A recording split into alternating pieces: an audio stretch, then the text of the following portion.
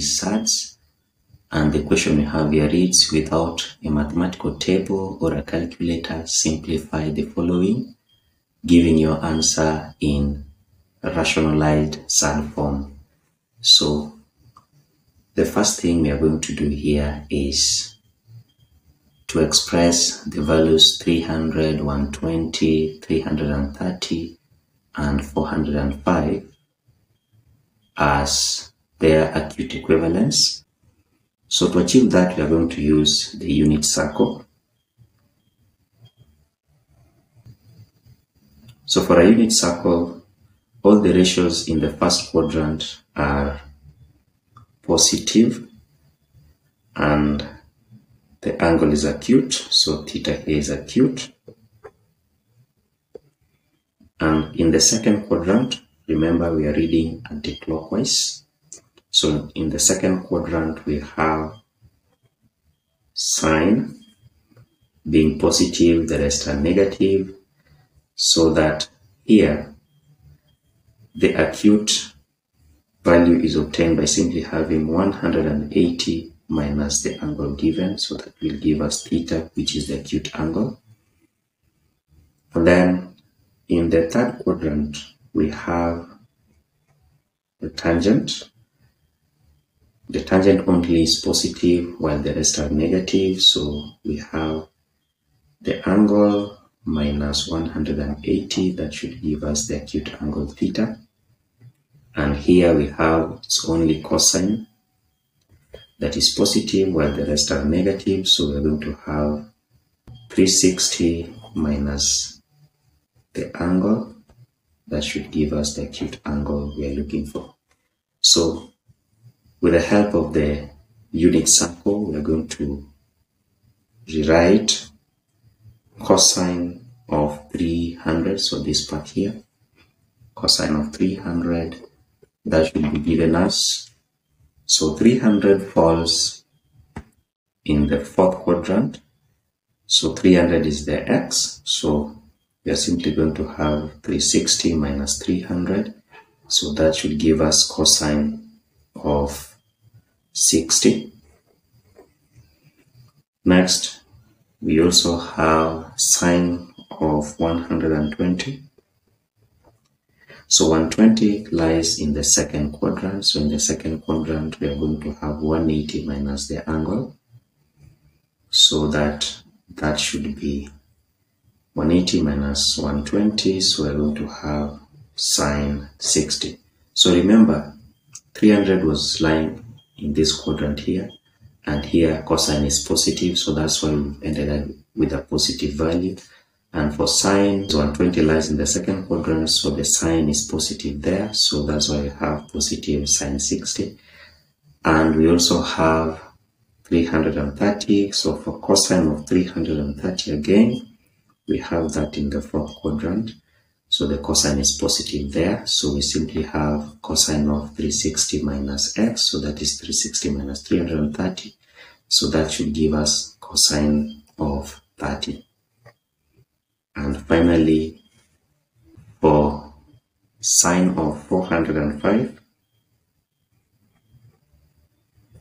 so for angle 405, so this is greater than 360, so that means in one revolution we've gone through 360, and in the second revolution we have added another angle on top of it.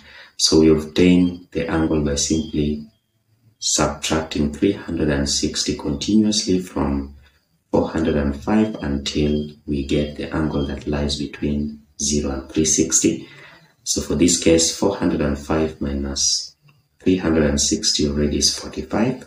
So that means you're going to have sine of 45. 45 already is an acute angle, so that means it lies in the first quadrant where all the ratios are positive, so the sign there is positive.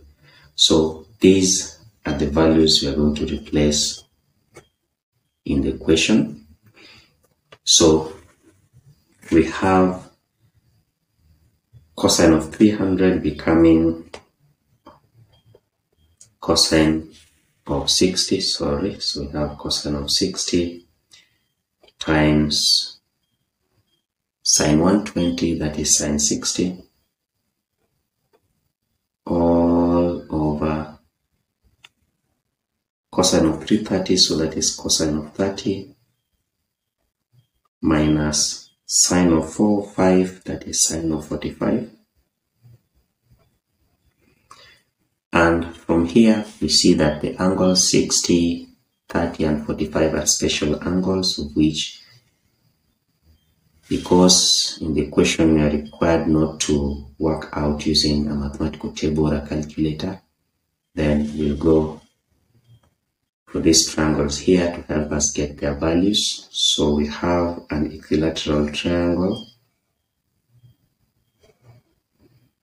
whose sides are 2, 2, and then if you have perpendicular bisector of the base from this vertex so that it bisects the base is also 2, so here is 1, here is 1, and here is 60, here is 60, the whole of this is 60, but for this angle here we have 30, here also 30. And the height of this triangle, so consider the right angle triangle here, so its height using Pythagoras theorem should be the square root of 3. So that means cosine of 60 will be, cosine is adjacent, so consider this right angle triangle. So cosine is adjacent over hypotenuse, so adjacent is 1, hypotenuse is 2, so cosine of 60 is replaced by adjacent over hypotenuse times sine of 60, so that is opposite, so you come at angle 60 and say opposite over hypotenuse, that is for sine, so that we have root 3 over 2. That is for the numerator.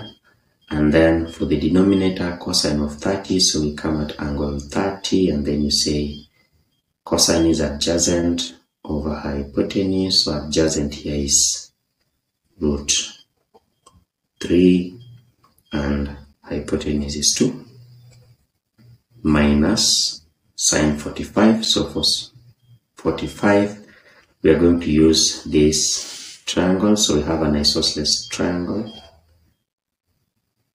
an isosceles right angle triangle, so that here is 90 and here is 45, 45, here is 1, 1. By Pythagoras theorem, the hypotenuse should be the square root of 2. So that now getting the sine of 45, sine 45 is opposite over hypotenuse, and that is 1 over root 2. So remember, all along we've been using SOHCAHTOA, so let me write here. SOHCAHTOA,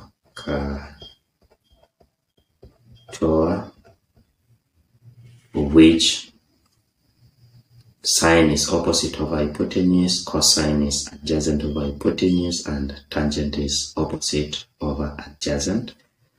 So we were not given tangent in the question, so we didn't use it.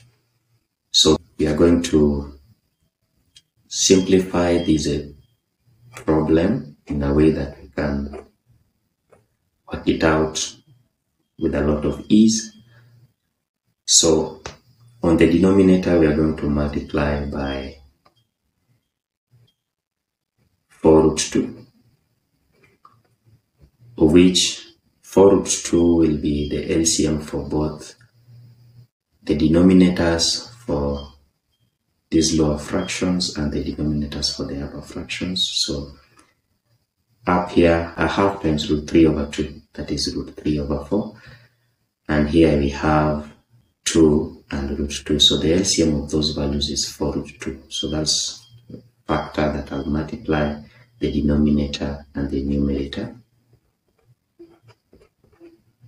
So from here, the numerator should simplify to, so 2 by 2 is 4, 4 and 4 will cancel, so that we have root 6. So that implies root 6 on the numerator. And then on the denominator, we have root 3 over 2 times 4 root 2, so that is 2 root 6, and then minus 1 over root 2 times 4 root 2, that is 4. So at this particular point, we can simplify by multiplying the denominator and the numerator by the conjugate of the denominator. So the conjugate of the denominator is 2 root 6 plus 4. So the numerator also will multiply by the same factor. So for the denominator, this is a difference of 2 squares. So that should be simple. So we are going to have 2 root 6 squared minus 4 squared. And for the numerator, we are going to expand, open the bracket, so that we have root 6 times 2 root 6, so that is 2 times 6, which is 12, plus root 6 times 4, so that is 4 root 6.